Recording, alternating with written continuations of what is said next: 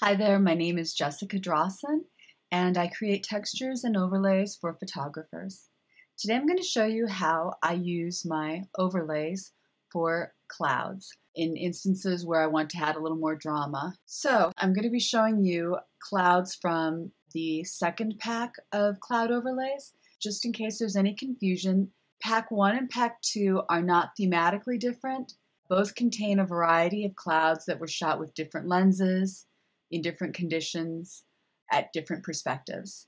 So what we're going to do is first of all show you how to grab the clouds. So once you've downloaded them, they're all JPEG images, and you can store them wherever it's convenient for you on your hard drive or on an external drive, wherever it's safe. I would recommend that you also back up these overlays as well.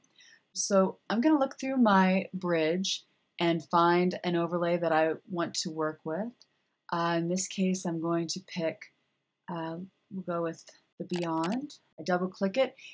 Just really quick, each image that I'm including has a clean version and what I'm calling a dirty version that includes some light, subtle texture work. And basically you can pick whichever one works best for you. Some people I know definitely prefer a clean edit, so these are clean. I sometimes, if I decide at the end of the editing process that I want to integrate a cloud, I prefer to use one that already has a little bit of texture added to it. It just helps me feel like I'm seamlessly integrating it a little bit nicer. So anyway, here we go. We have our cloud, the Beyond, and there's a couple ways you can grab it. You can either just take your move tool and push, select your image and then drag it over. Or you can, I'm just going to delete this because I'm just showing you.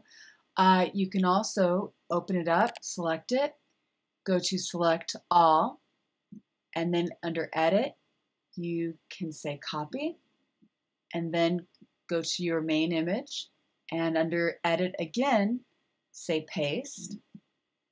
Okay, now we have our cloud image, but we were missing our model. So I'm going to click the eyeball off. And what I'm going to do now is select my background image. And for this particular image, I think I'm going to use my magic wand tool. There's a variety of different ways that you can create a mask, but for this particular image, I think the fastest way will be to use my magic wand tool. I'm going to set it to a tolerance of between 25 and 30. Anything higher than that is less specific in color and the area that it selects. Anything smaller than that becomes more specific in adhering to the sample that you select. So let's try it at 30. You might want to play around with it. And as you can see, it does a pretty good job. If I hold down the Shift key, I can go in and just select a little bit more area. If for some reason I needed to deselect something, I would just hold down the Option key, and then you see a little minus sign. So Shift gets the plus sign, and the minus sign for deselecting something that you don't want in there is by pushing down the Option key, at least on a Macintosh. Okay, so once I'm happy with the image selection, I'm going to go here to Select. I'm going to go to Modify. I'm going to go to Expand, and I'm going to expand it by anywhere between 2 to 3 pixels. What I'm going to do now is I like my selection area, so I'm going to go back to my cloud. I'm going to turn my cloud back on, and what I'm going to do now is go to my mask tool. So my cloud is selected. Here's my mask tool. I just click the button, and boom, there is my overlay. Now, in some of the ones that I did earlier, I actually already fine-tuned this. What I did was I just zoomed in, and basically within the mask itself, grab my little paintbrush, and where you want the cloud to appear, you paint with the white brush, and that is going to soften those little areas where I think you're seeing my original just plain blue.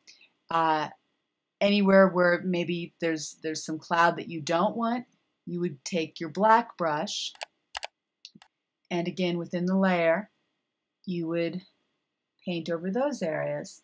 because black in a mask makes you not be able to see what's in the layer. White in the mask allows you to see what's going on.